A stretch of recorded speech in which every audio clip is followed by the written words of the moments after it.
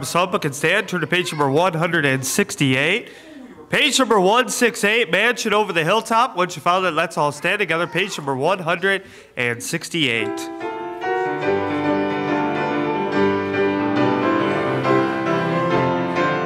I'm satisfied with just a cottage below, a little silver and a little gold, but in that city where the ransom will shine, I want a gold one, that silver line. I've got a mansion just over the hilltop in that bright land where we'll never grow old, and someday under we will never more wander, but walk the street that is pure as gold. Though often tempted, tormented and tested, and like the prophet, my pillow was stone. And though I find here no permanent dwelling, I know He'll give me a mansion of my own. I've got a mansion just over the hilltop in that bright land where we'll never grow old, and someday under we will never more wander, but walk the street that is pure as gold. Don't think me poor or deserted or lonely.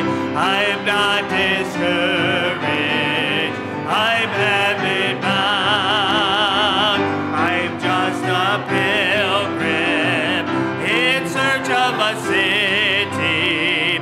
I want a mansion, a harp and a crown. I've got a mansion just over the hilltop in that bright land where we'll never grow old, and someday under we will never more wander, but walk the street that is pure as gold.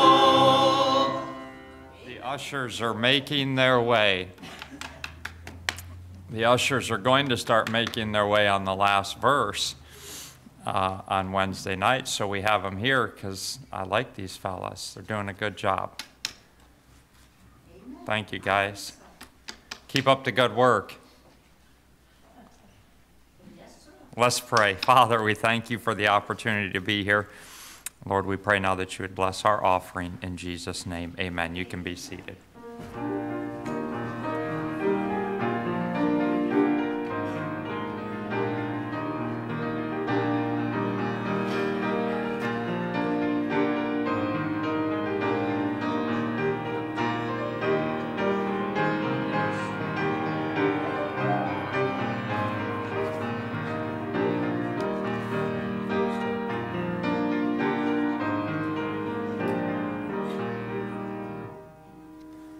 All right, before we're dismissed, we have a prayer letter from the Fetter family. And so I just want to highlight a couple of things. I like our church, whether it's the teenagers or the young people, to know the missionaries that we support. So the Fetter family are missionaries in Corsé, Micronesia, and we appreciate them. They were with us not that long ago, spent some time home in the States, and were able to just recently make it back. And so things are going well for them, because while they were home on furlough for his wife, for Miss Megan, Mrs. Fetter, they had to come home on medical furlough, and they got some things straightened out. But they also worked on raising some support, and all of those things worked out well for them. and they were able to pick up some extra support, all right? So they said that as they return to the field, prices have gone up, much like they have everywhere. And so food, electric, gas, lumber, they said everything is increasing.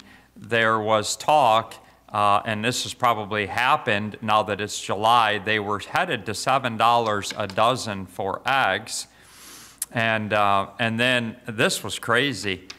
2x4s were $10.99. Now, we were mad because 2x4s here in the States went to about $6 not that long ago.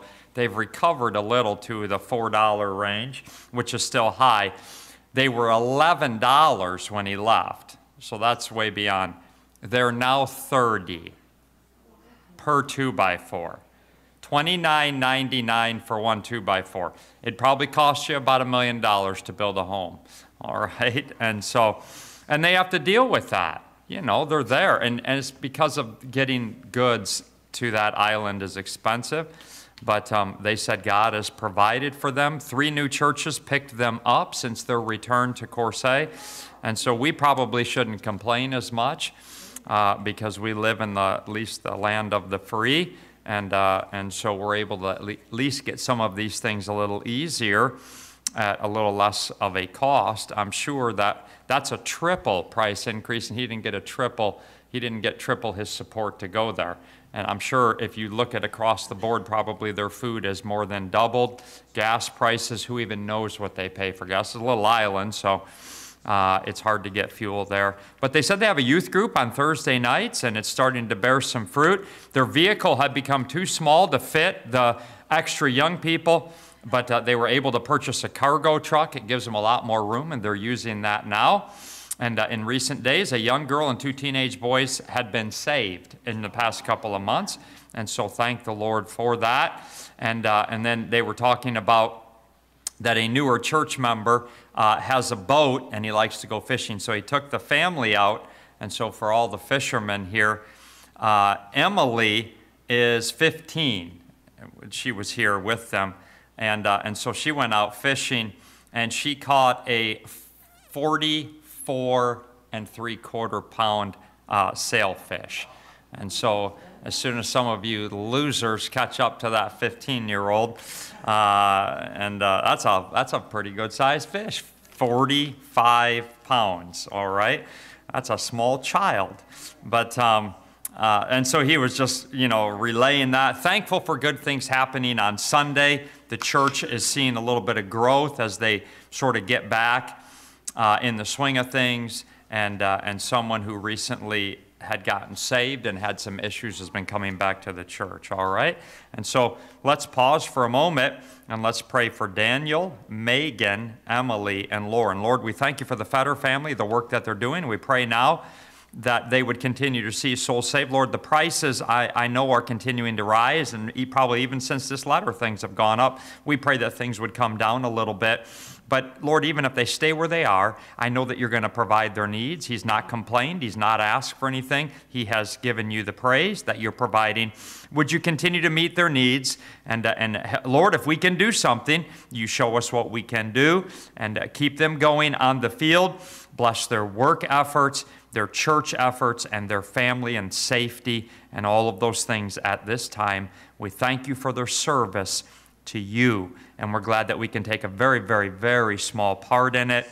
We'll look forward to meeting these that were saved someday in heaven because of the efforts of these great men and women who have given their lives for the cause of Christ, given up family and friends, and all that they've given up to be on the mission field. God, I pray you'd bless the Fetter family as well as the rest of our missionaries in Jesus' name. Amen. Let's have the young people stand. The Believers class is standing. And if you'd quietly, let's try to be real quiet, be dismissed in an orderly fashion.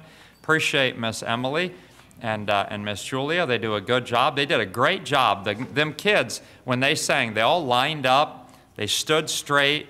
They didn't fool around. I mean, very, very minimally. And I like that. That takes a lot of effort on their part. I think we ought to be teaching kids how to act when they're in church. I think we ought to be teaching kids how they ought to act when they're in public, and it starts in church. And so we need to help the next generation know that this is a place to be respected, not because it's the church building, we're the church building, but because it is a building. Amen. And there are people here. And so I appreciate seeing them stand nice and neat. And they're not perfect. That's all right. But they're working on those things here at the church. And I appreciate the teachers that work with them. And they did a great job. Appreciate those young ladies. They work diligently with them kids week after week. And they have their problems, but they work through them. And so let's be grateful for that. Amen. All right. A couple of prayer needs for you to consider tonight. We're going to move quickly, get right into our Bible study here in just a moment. Oh, the teens. I'm sorry, Brother Elliot. I don't know why I forgot that. Didn't even think about it. I guess I was just missing one. Appreciate our teen workers. Them kids, they stand up straight and they look, oh, that's right, they don't sing. Losers, lazy loser teenagers. That's the problem. Too many video games. We're going to have a video game competition next week. Oh, all of a sudden they want to be involved. We're not, by the way, over my cold, dead body. Will we ever have that happen while I'm on duty? But we will have a video game burning. I'm all for that. Amen. Terry Martin has a bad knee. She's going to the doctors tomorrow to see what can be done. So that's Terry Martin, if you would write that down. Okay, and I'm going to guess that that came from Mrs. Valentine. No signature on here. And then Karen, Miss Karen put down that Jennifer has an infection in her leg, spent a couple of nights in the ER. And so let's pray for Miss Karen that this infection will clear itself up. She's home at this point. Okay. All right. So you pray for Miss Jennifer and as well as Miss Karen. And then Brother Jeff, his cousin Steve died of a heart attack in Tennessee. And have we met him? Has he been here? No. Okay. All right. And so the funeral's tomorrow, Tennessee. Obviously, you're not going. But nonetheless, all right. So I want to pray for the family there. Was he a young man? 62. That's relatively young, right, Brother Jeff? That's young, right, Brother Jeff? Would you consider that young? All right, I thought you probably would. I think of it as young, and so we know that.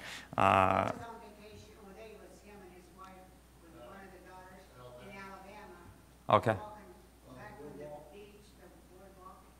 Really? Was he healthy? No, he had a Did he? Okay.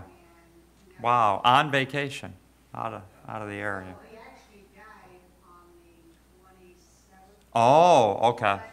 Everything going on, they had to wait before They had to do an autopsy there in Alabama because they don't know whether, They didn't know what was going on? Right. Okay. All right. Wait for that to come back. We'll pray for that family then as well. And of course, Brother Jeff, Miss Linda just buried her sister a week ago Thursday. A week ago tomorrow. And so continuing to pray about that. And then Miss Danielle put down her Aunt Deb, who was here in our tent meeting a couple nights. One night. She came one night. Your mom came a couple nights. Her Aunt Debbie went to the doctors and her blood pressure was high, so they put her on some meds. They just want to get her blood pressure down and get her lab, and just pray that her lab work would come back okay. And your aunt's relatively healthy. I mean, she's been here several times. So, all right, so let's pray for Aunt Debbie in that situation as well, okay? And there's a lot of other things, I'm sure. If you have a prayer request sheet, now would be the time you want to get that in. Nobody has one. All right, we got what we needed tonight, and so let's be mindful. We also got an update on, I think her name is Sue. Yeah. Okay, Sue is Miss Valentine, not this Miss Valentine, but the other Mrs. Valentine's aunt, the one that fell into the fire. And the situation was not good today. She's really just sort of hanging between life and death at this point. She had a very bad night, and so the situation was looking a little bit not good there. So her name is Sue, and so we'll pause for, and not that these other things aren't important, You can pray for these things as well. We'll pause for a minute and pray for Sue. Would somebody like to do that? Just jump up and begin praying. That would be fine. All right, go ahead. Father, we lift up Sue to you, Lord, and ask that you will give her peace and a sense of your presence with her, Lord. And we just ask that you will comfort her, strengthen her, help her in these last moments of life, Lord. We love you and praise you in Jesus' name. Amen. All right, thank you, Mrs. Golem, for that. Yes. I asked Brother Elliot when he forgot. Any 5 minutes after church? He put a note here and I ignored it. So thank you for saying that. We're going to forego that just for a minute. Can we move it? We're going to move it. I did see that. He put it here. I just ignored it. I have a prayer request. Lately I've been trying to talk a lot of people get the gospel out in Ann Arbor. Realized I've been focusing a lot on this, almost like getting tracks out and not enough on the soul winning part. So prayer that I go out more focused. Sure. All right. Amen. Pray for Brother Paul. He's been doing some work in Ann Arbor. Appreciate him doing some work in Ann Arbor. Amen.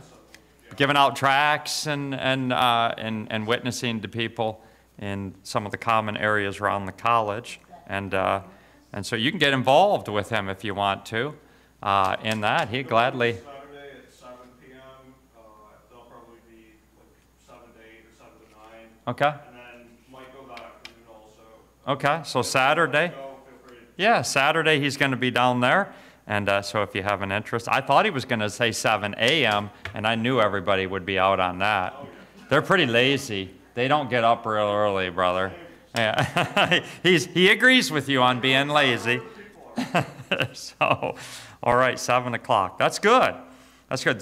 The church that I was with a couple of weeks ago, State Line Baptist Church, where the young people that are staying with us for the last couple of weeks, they go to church at State Line Baptist where I was preaching, and they go out on Wednesdays and some other times, but a lot of the soul winning we did, they go to several of the cities that are surrounding them, like Ann Arbor, a little smaller, but where people would be walking the streets, and they literally just walk the streets, give out tracts and give the gospel, and they had 5 or 6 people saved in the week that we were there, and so I don't think I mentioned that because of our tent meeting, but yeah, we had 5 or 6 people saved, and that was exciting. And I think I'm correct on this, every person that got saved was led to the Lord by a soul winner who was training someone for the very first time they were out soul winning.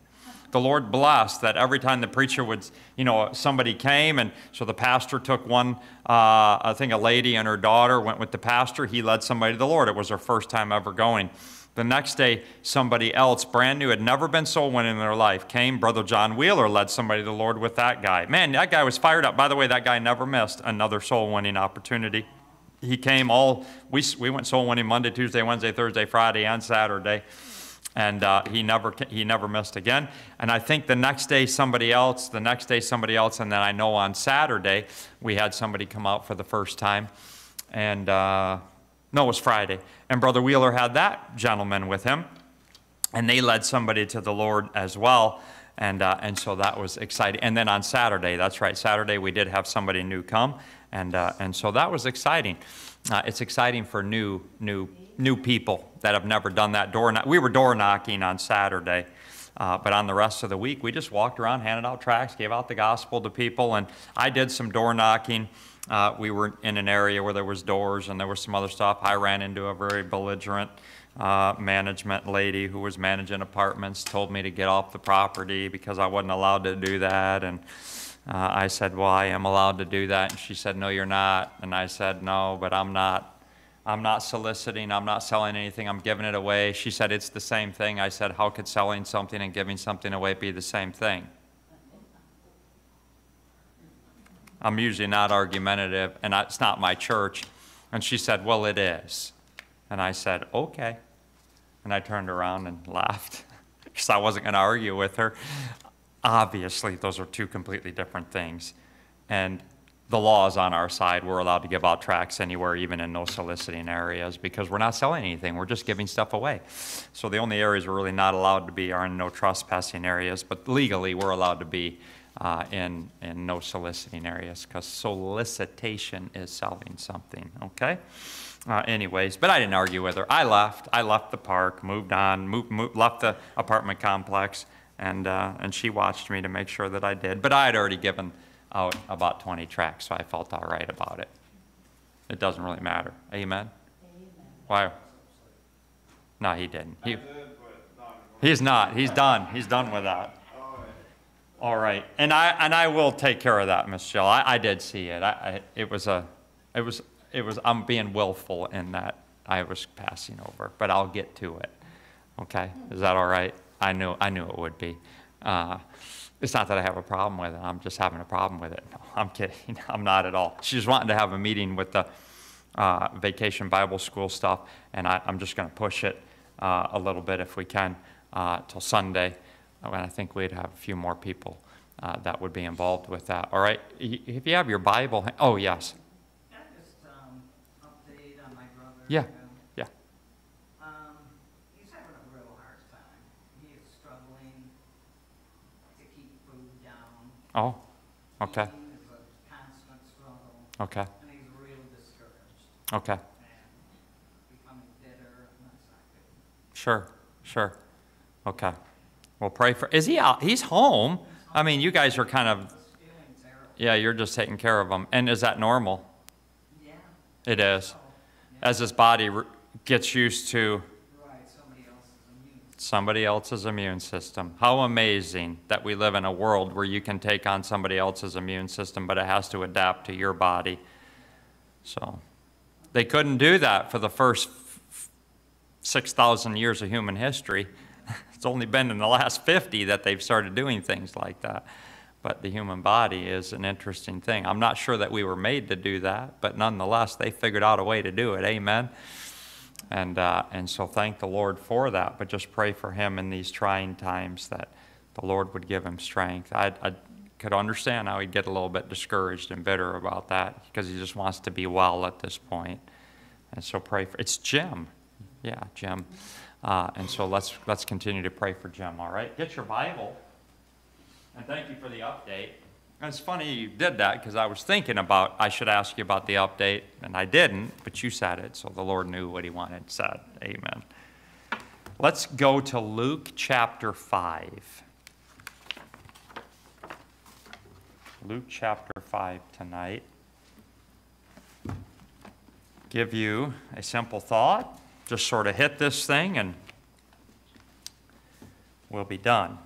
All right? Not that we're in a hurry to get out, but nonetheless. Luke chapter number 5, and I want you to consider with me, I'm going to draw a phrase out of a verse and then just give you some thoughts here that I hope maybe, they can help us. I think anything from the Word of God can help us, all right?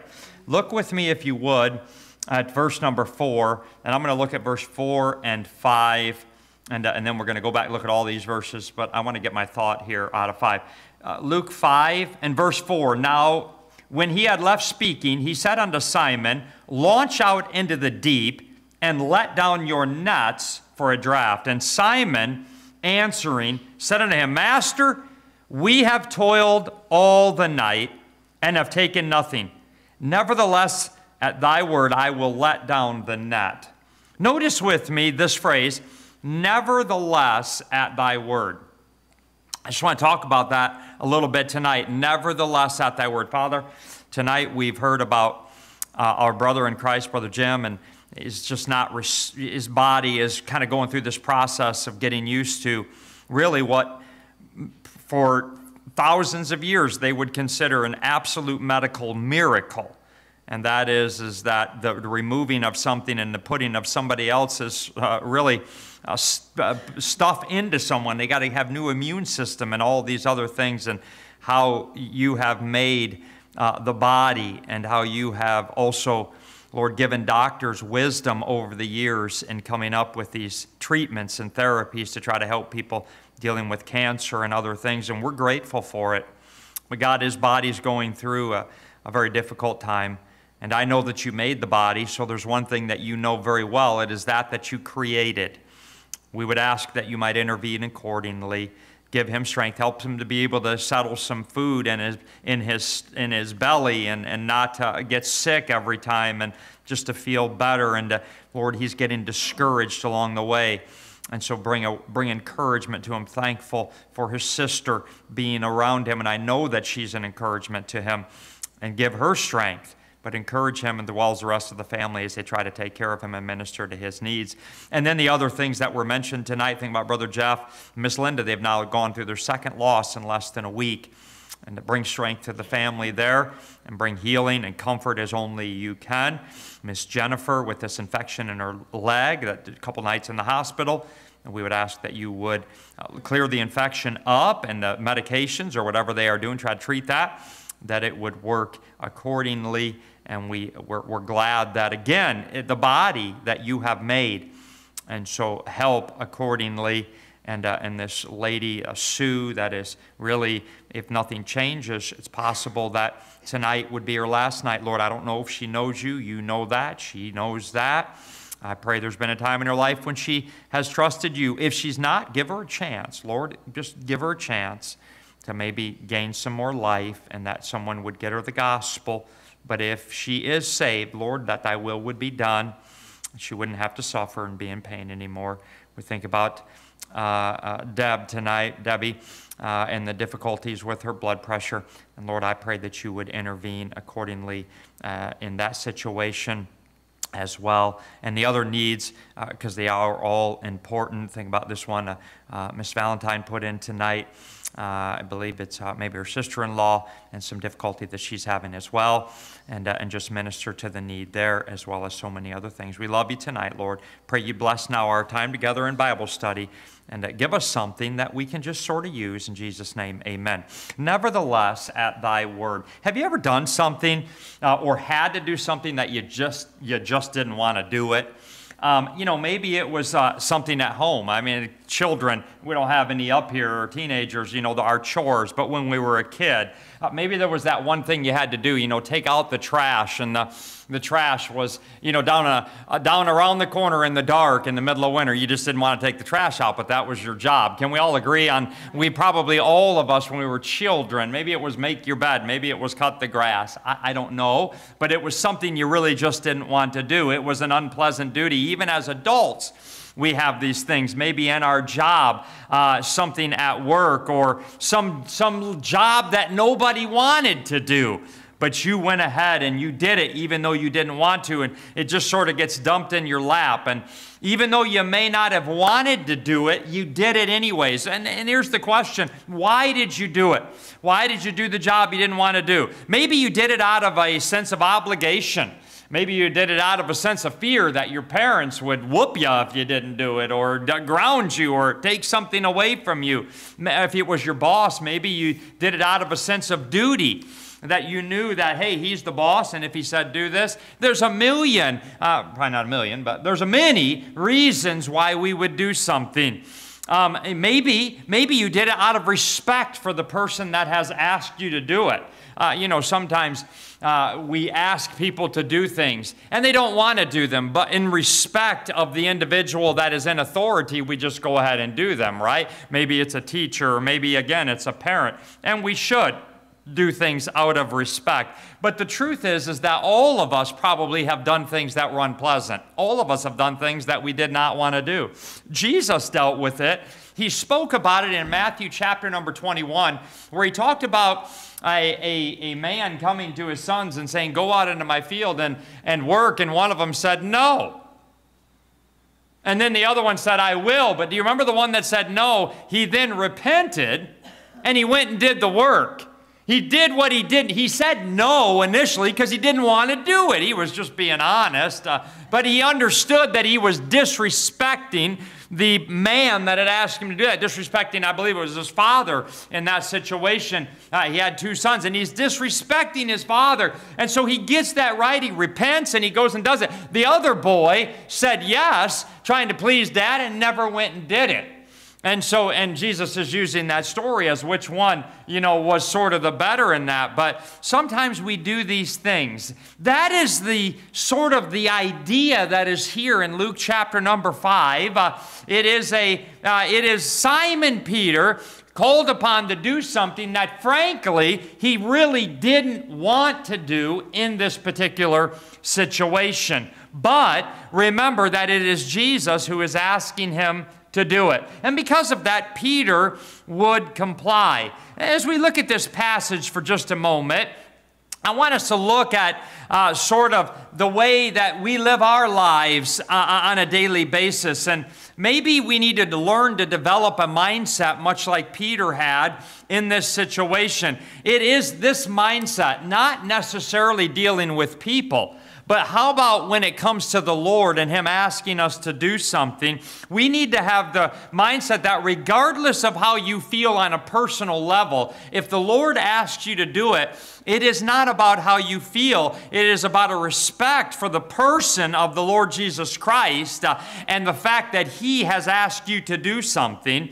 And we ought to have an obligation to do it, even if we don't feel, quote unquote, like doing it, or feel like it's something that we know how to do.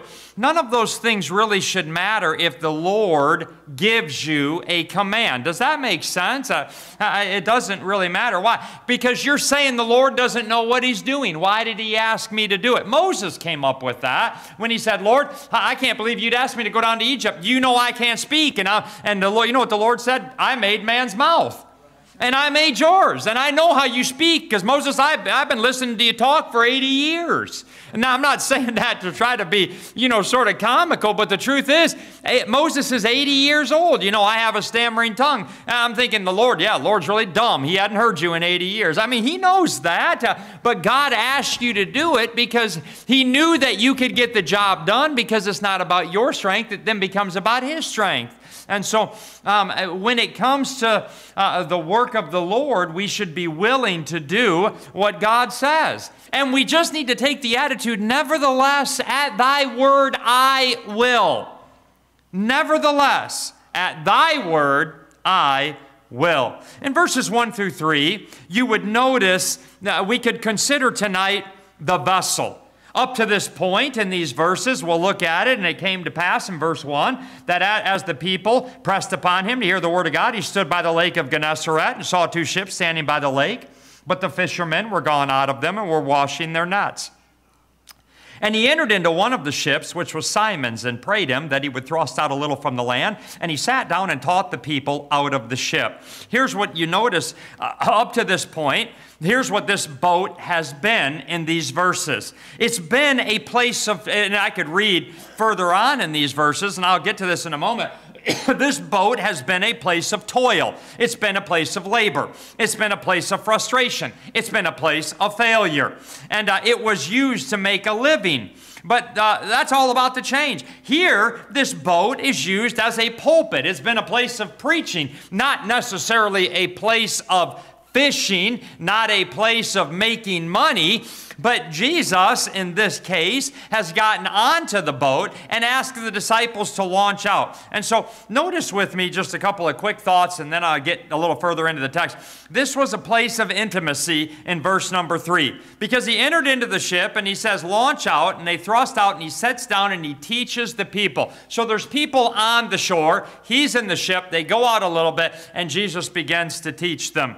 When Jesus climbs on board the boat, it becomes what was a place of toil, what was a place of labor, what was a place of frustration, what was a place of failure, what was a place of disappointment, what was a place of disillusionment. You getting the point tonight? That's what that boat has represented for Simon and his friends up to that point. It's not really anything, it's had positive days, but at this point, it's sort of a negative thing. They're outside of it. But now Jesus gets on board, and now it becomes a place of closeness.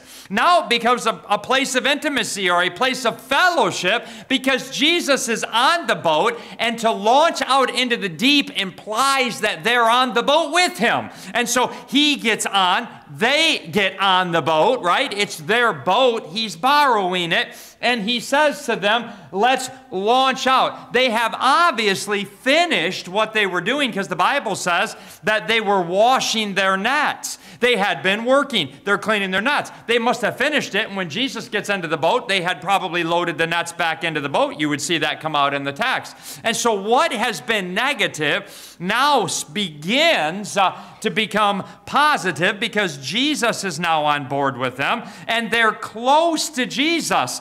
Before, they were all alone. They were out there fishing and it was just them doing their job. They were just laboring. But now Jesus is on the boat with them. This is a picture, sort of the church, and not just the brick and mortar, but the people. What the church makes is the church is made up of. And it talks about the church.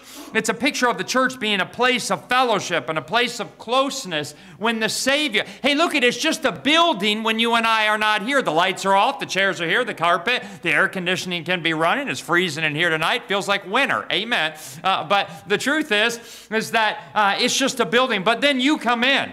The lights get turned on. And all of a sudden, I begin to hear people begin to fellowship and begin to talk, and the piano begins to play, and this changes from just a building from brick and mortar into a church, and you bring Jesus in with you. I'm not saying he's not here, but the truth is Christ lives in us, not in this building. And so when we come in, we bring him in sort of into the boat with us, and now this brick and mortar turns into something special.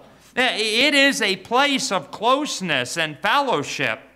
All right? It is a special place because of what shows up. Matthew 18:20 says, "For where 2 or 3 are gathered together in my name, there am I in the midst."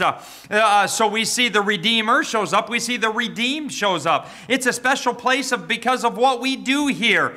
God is praised. The sovereign God is praised. The Son of God is preached. The saints of God are perfected. That's all done in a brick and mortar building, but it's when we gather together.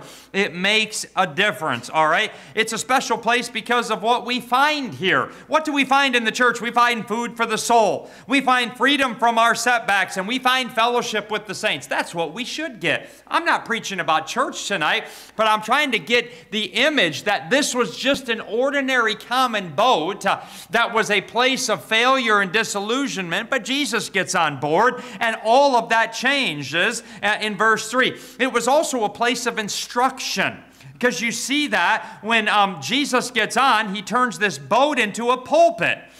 Those on board and those within earshot had the privilege of hearing the voice of Jesus. What a wonderful truth that is. Imagine, hey, it wasn't just Jesus preaching to those on shore, but now those disciples, man, they're close. They hear the preaching of Jesus right there. And that had to minister to their needs. I also notice that it is a place of an invitation. This is where we're going in the story. Look at verse number 5, and you would find in verse 4, "Now when he had left speaking, he said unto Simon, launch out into the deep." So he says, Simon, I want you to go out further. We're in the shallows. I want you to go out further than where we are now.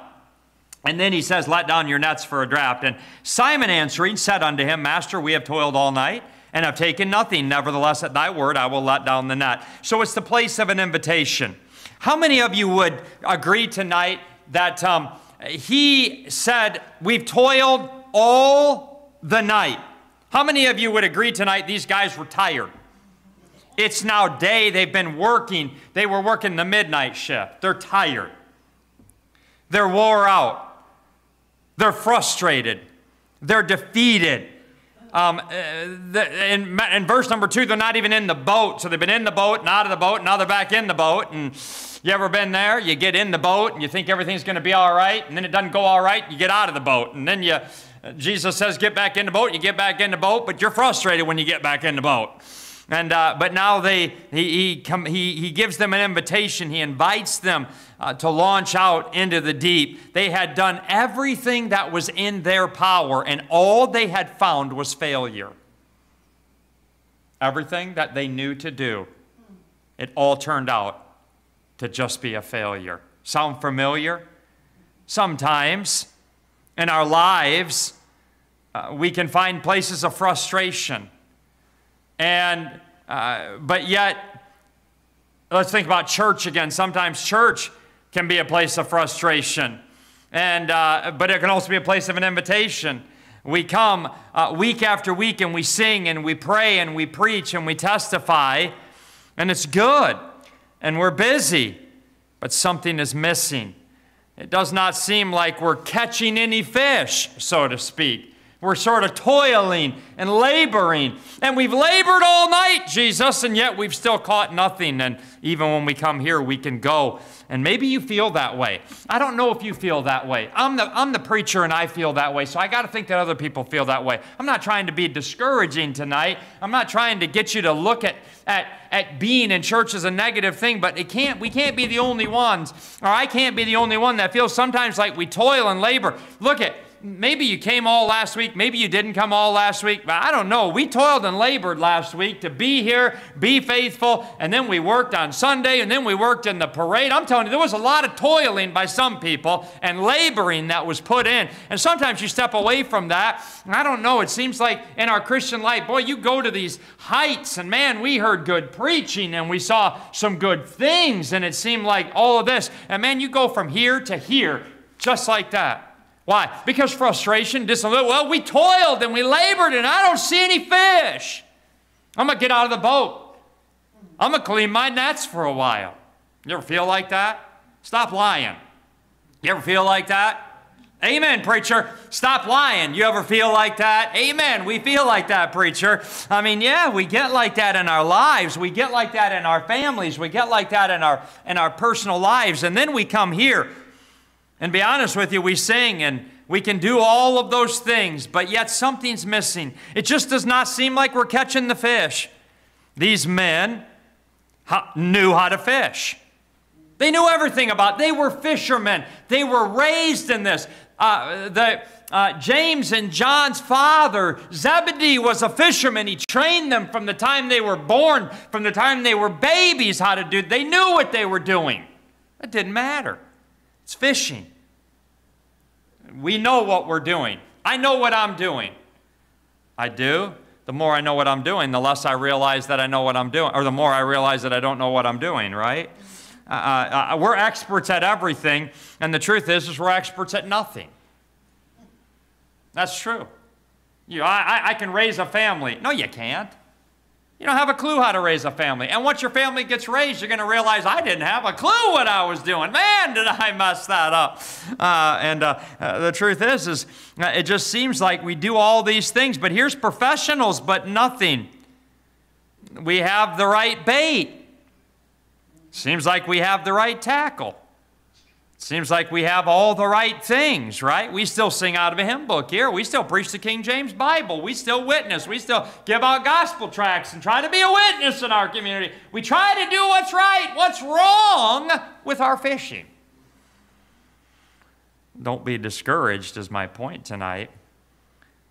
And we're professionals, but you just can't seem to get them into the boat. And Brother Jeff, sometimes they get in the boat and get back out, and I don't get that one. That frustrates me more than the ones I don't catch. Hey, the ones I don't catch, whatever. I'm not a big fisherman. You people know that. That's just not, I mean, I like it. I went last year, first time probably I've went in years and years and years, and man, I caught a fish, and then I had a lot of fish I didn't catch, and boy, they'd bite the end of the line a little bit, and you know, I'd try to do the right thing and reel it in, and I'd have nothing on the end. That didn't frustrate me. What would frustrate me is getting the fish, get them into the boat, and think things are going all right, and let them hang around the boat a while, and then watch them jump back out. I'd be like, well, I had him. I even got a picture with him. Well, where is he? He jumped back out. Those are the fish that bother me, the ones that get in. I don't worry about so much all the ones I miss. I worry about the ones I catch that I can't keep. And we can get frustrated and discouraged. I don't know. Maybe I'm encouraging myself tonight. Thanks for joining in. I want you to notice with me, not only do we see the vessel, but look at the voyage in verse number 4 and in verse number 5. It comes out of, give you some just real little practical thoughts here. Verse number 5 teaches us that there was a night of struggle. So I'm going to jump around to a couple of thoughts. If you're taking notes, it's going to be hard to do. And so what? You don't need to take notes. I'm going to pull a Jack out. Just look at me. Bless God. Close your Bible and look at me. No, don't close your Bible, please. Amen. This is a Bible preaching church. I'm not criticizing Dr. Hiles. I heard him say that several times. And he was a much more eloquent preacher and knew the Word of God much more than I did. But I notice in verse number 4, there is a command. Notice that it's two-part. What did he say? He said, launch out into the deep and then do what? And let down your net. That's two different things. So launch out into the deep and let down your, what's that next word, class? Nets. That's a plural word, let down your nets for a draft. A couple of observations that I drew out of this verse. Here's observation number 1. There was nothing, I like these things, so let them help you. Listen to these things, very simple. There was nothing wrong with the boat. Nothing. You say, how do you know there was nothing wrong with the boat? Because Jesus said, launch out into the deep. Mrs. Golem, if I had a boat with holes in it, I wouldn't get on it until you go out into deep water. Why? Because I'm smart. Because she would look at me and say, there's holes in this boat. And I would have to then agree that I can't swim. Now I'm going to rely on you to save my life, and I'm not sure you can swim. But in all honesty, do you understand? The truth is that there's nothing wrong with the boat. Jesus is putting his stamp of approval on the vessel. He says, launch out into the deep. I feel totally secure in this boat. So we can understand tonight that there's nothing wrong with the vessel. Number 2, here's another observation for you. They needed to go where the fish were. Jesus knew where not to fish. And he knew where to fish. Jesus knew the fish were not in the boat. And they knew the fish were not in the boat, but Jesus didn't know where the fish was.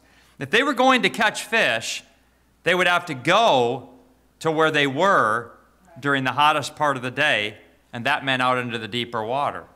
They fished at night because the better fishing in this region would have been at night because it would get very hot during the day and the fish would be deeper, and they would fish in the shallower waters where it was cooler because that's where the fish would be coming, and so that's where they would fish. They would fish in the evenings. But Jesus said it's the heat of the day. We can't fish up here in the shallows. The water's too warm. The fish have moved out into the deeper water. We've got to go out to where the fish are. Makes sense? The fish are not in the shallows and the fish are not in the boat. Jesus said in Mark 16:15, go into all the world and preach the gospel. There's a reference there to our soul winning.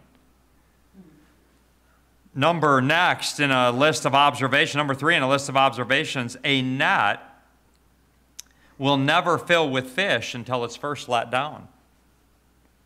In other words, you can have everything right, but not be letting down your net. Whew. I want you fellows to launch out into the deep. What are we going to do when we get there? We're going to hang around till all the fish jump in our boat. How many of you know that Jesus could do that? That would not have been a crazy command, Brother Jeff, at all. I mean, look it. He needed to pay his taxes. You know what he did? He said, go down to the water, get this fish. When you open it, there's going to be a coin in its mouth. And he said, pay taxes for you and for me. I'm looking for that fish still, Brother Simon. Amen. You and me too, right? Pay them taxes out of some fish. The only thing I get out of fish are guts. I mean, I can't get away from this. People can't hear. But launch out into the deep, and we're just going to sit there and all the fish are going to jump into the boat. Man, that'd be a miracle. But can I ask you something? I don't have this written down as an observation, but it's an observation that just hit me. What would that have taught those guys? Well, it taught them about the power of God. Well, and that's fine. I mean, we should know about the power of God, but truthfully, there was a thunderstorm the other night, and it taught me about the power of God, and I didn't go out and play in it. Amen. How many of you get what I'm saying tonight? I mean, wake up, man. Pretend like you know what's going on in church tonight. Amen. Help the preacher out.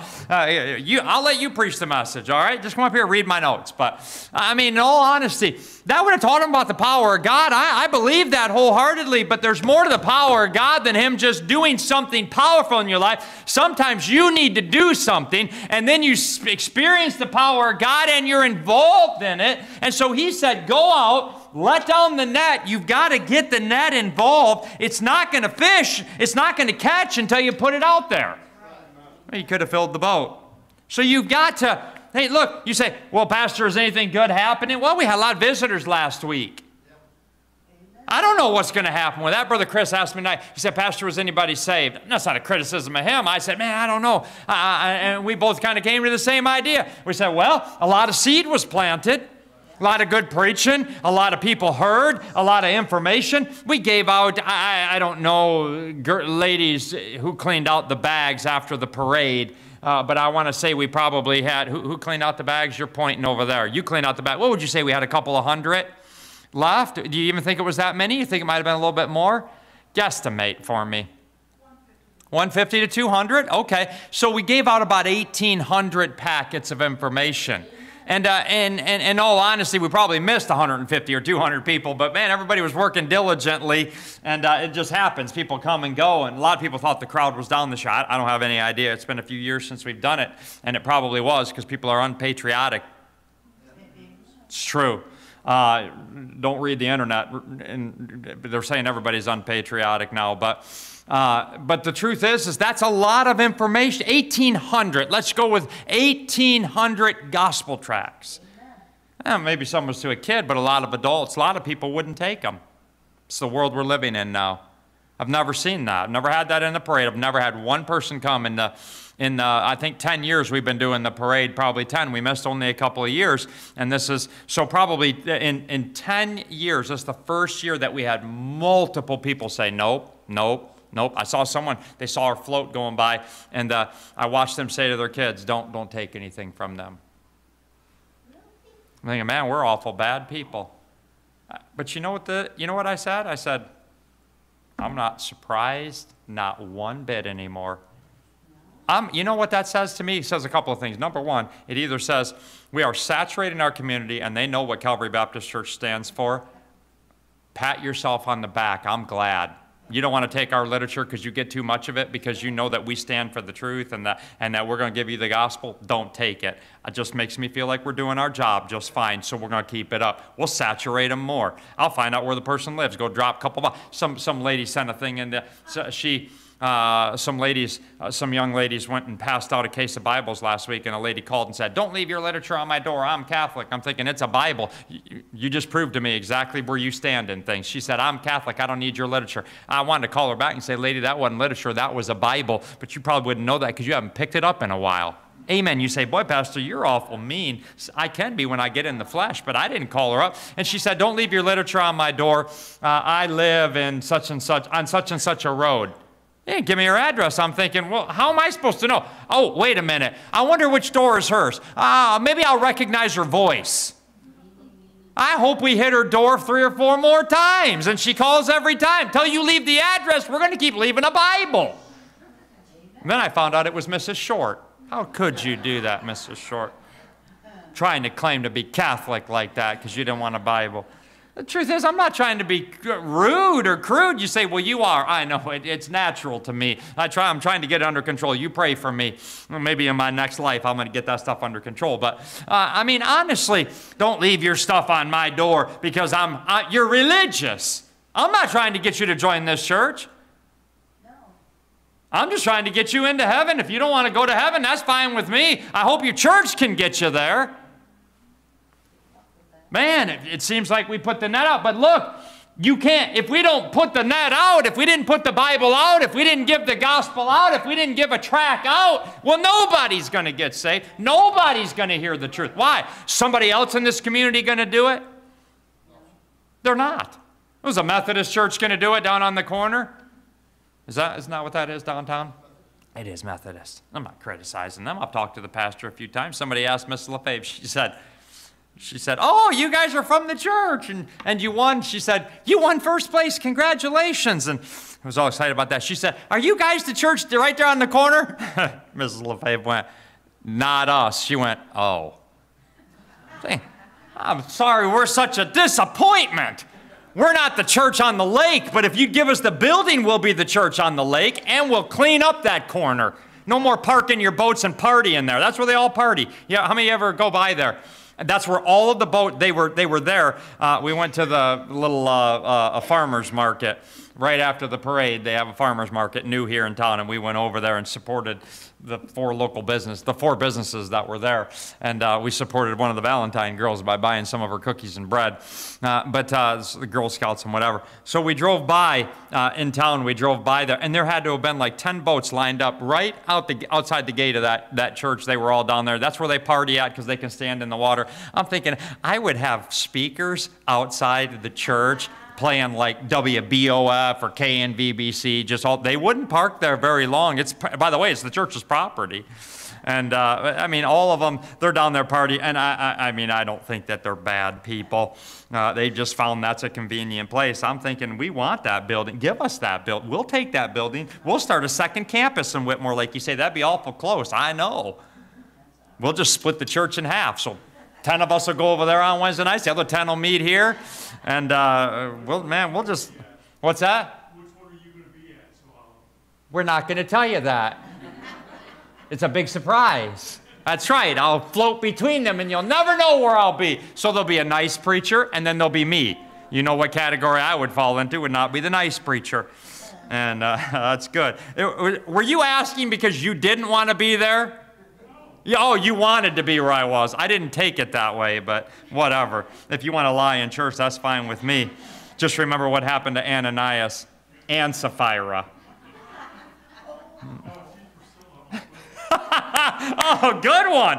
Way to try to get yourself into another Bible character that was better.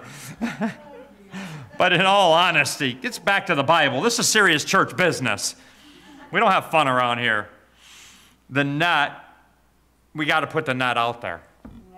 You look at, I wish, I don't even know if I wish, because none of us would be able to have the time to do it, but I wish we had a soul winning program 365 days a year, 7 days a week. We met here. We could go out. I mean, there were people soul winning all the time and just giving out the gospel. But the truth is we'll do what we can do when we can do it and get the gospel out to those that we can when we can. It costs us money. It costs us time. Everybody was sweating and hot on Monday that showed up for the parade. But I will tell you now that if one person trusts Christ, someday we're going to get to heaven, and it's not going to be about that you sweat or that you walked or that you this or that you that. They're going to thank you for coming. Think about some young person that you gave that to. They go home, take the candy out, read the tract. Mom and dad don't know anything about that. They read that and they trust Christ. That happens, I think, more often than we will ever know. Someday we're going to get to heaven. They're going to say, you gave me this in a parade. I'm thinking in 10 years, Brother Jeff, there's got to at least be one of those. We've probably, I don't know, Miss Claire, we average about 2,500 a year that we give out. 2,500 a year, that's 25,000 pieces of literature. 25,000. There are churches around this area that haven't given out 25 in 50 years. We've given out 25,000, and that's just in the parade, and that's a conservative estimate. Maybe I'm high. I don't think I'm high, because I think some year we've done more. Think about that. Don't you think out of 25,000 times as putting that net down, there's got to be one fish in it? I mean, man, if I fished 25,000 times, threw my line in and didn't catch anything, I would hook myself on the end of the line. All right? You gotta let, I can't keep this church together. The net don't get filled until you let it down. Amen. So there's the command, there's the concern. Peter tells the Lord what? He said, we've toiled and we've taken nothing. Notice these, it's a night of struggle. Notice these things with me. Oh, time's gone. There is the weariness and the woe. We've toiled all night, that's weariness, and we've taken nothing, that's the woe side. You know what I noticed? Jesus interrupted their work. I don't have time to get on these things because I'm being done on time, and that's 2 minutes. Listen. In the middle, get this tonight, here's something real practical. In the middle of what they were doing, washing their nets, Jesus interrupted them. That's how he works. He comes and he interrupts your daily life, and he asks you to do something. And we're all the time like this. Well, I've got this going, and I've got these plans and that plans. Think about this for a minute. And Jesus says, no. Here's what I love about this. Here's what I love about this. They stopped and they let him interrupt their life. I think our problem is we don't stop and let him interrupt. He tries to interrupt, and I don't mean interrupt in a disrespectful manner. Think about, they're washing their nets, and he said, fellas, let's go out. And they just did it. He interrupted their work. And then he says, launch out into the deep, and they said, we're weary, and we're woeful, we've toiled, and we caught nothing.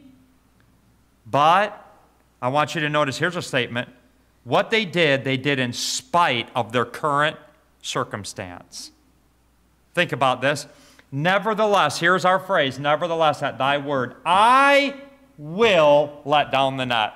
The word nevertheless just literally means in spite of anything else, I'll just go ahead and do what you say to do. It's not necessarily a term of negativity. It's a term of okay. But notice what he said. I'll let down the net. Jesus said, let down the nets. He said, I'll let down the net, singular. Peter tells the Lord, we have fished at the best time and taken nothing. You know, Jesus said these words. I maybe not have shared this. I think I might have shared it. I was preaching out. John 15 and verse number 5. For without me, you can do nothing. I was reading a book. I just finished this book. It's a great book. Great book. I'm going to read it again. But there was a statement in the book, he was dealing with this verse, the writer was. And he spun that verse around in such a way that it really made an impact. Because here's what we read that verse, we say, without me you can do nothing. And we take that verse and say, I can't do anything without the Lord. How many of you agree that that's the way we read that? He spun that thing, and here's what he said. He said, necessarily, when you read it in the context of the verse, it doesn't necessarily, is a twofold meaning. Number one, it's true, we should think without the Lord I can do nothing, but here's what he said. He said, think about it like this. Anything that you do without the Lord amounts to nothing. Because here's why he made the statement. I can't do anything without the Lord, but guess what I do?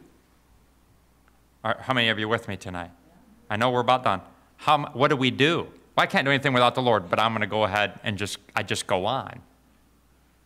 But if I think about everything today that I've done without the Lord, amounts to nothing. You say, oh, no, I fed my family. If you did it without the Lord, it's nothing. I mean, I'm glad, but the Bible says we ought to do that. You understand, we're talking about Christian life. The things you do without the Lord, for without me, ye can do nothing. Our lives really are a lot of nothingness. That doesn't mean it's not important. Doesn't mean it doesn't matter. It matters. It's just the thinking of that verse. I don't have time to preach that to you tonight. But there is the last, stand with me. There's verses 6 through 11 are the victory. There's the vessel. And then he sort of gives them that command, but then there's the victory. The miracle involved fish. If we will obey God, and will work in spite of our nevertheless attitude, God will bless it. There's the miracle involving the fishermen.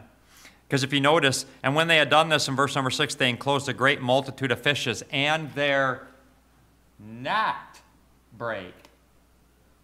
Now, if they'd have done what he said, Brother Jeff, the net wouldn't have broke. But the fish didn't get away, because they beckoned to their friends, and their friends came out there, and then they put the nets that he told them to down, and they caught a great multitude in the fish, so that the ship began, they filled both ships so that they began to sink. When Simon Peter saw it, he fell down at Jesus' knees, saying, depart from me, for I am a sinful man, O Lord. For he was astonished, that word means to be amazed or surprised, and they that were with him, and all that were with him at the draught of fishes which they had taken. And then he's going to tell them, when we get on land, He said, leave your nets and follow me, and I'm going to make you fishers of men. By the way, in the life of Simon Peter, that happened in the book of Acts in chapter number 2 when 3,000 were saved on the day of Pentecost. He made him a fisherman. You want to know why? Because Peter learned a lesson here from a physical standpoint. He said, man, if I just throw my net, he said, but now I'm not going to throw my nets on the day of Pentecost. I'm going to throw my nets on the day of Pentecost. I'm going to throw everything I got out there. And God gave a great draft of men. From henceforth thou shalt catch men.